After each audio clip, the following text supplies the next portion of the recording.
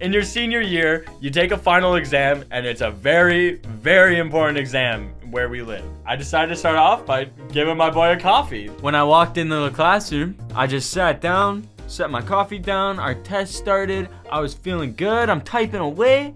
I reach over, like around my computer, grab my dictionary, I pull my dictionary towards me, and my whole coffee slides off the desk and smashes onto the floor. I had not taken a single sip of that venti Americano. The instructor, she's like, it's okay, I'll handle that. And I was like, should I grab something to like clean it up? And she's like, no, we got this, we got this. And then they have to like move some of us and shuffle the desk around to get at the coffee, and they bring in a mop bucket, and the janitor and the instructor are there cleaning up my mess right while I'm typing my essay.